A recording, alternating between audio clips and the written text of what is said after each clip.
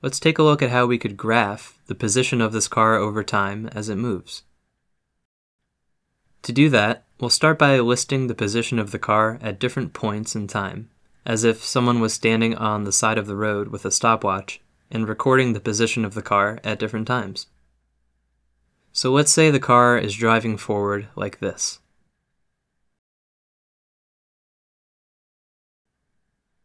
At the very beginning, the position of the car is 0 meters, and after 1 second, the car's position is 5 meters.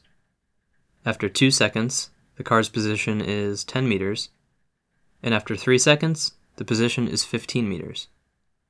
Now we have a table showing the car's position at different points in time.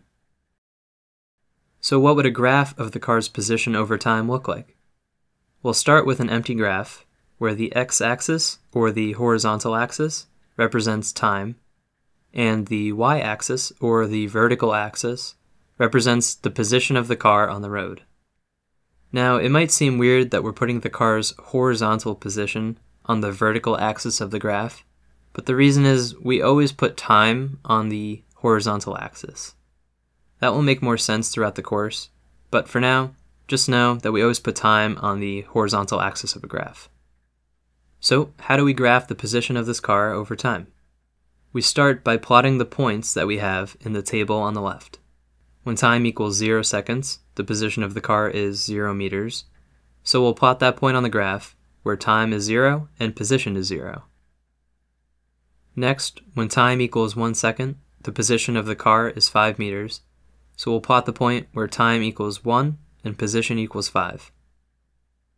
We also have points for when time equals 2 seconds and the position is 10 meters, and when time equals 3 seconds and the position is 15 meters.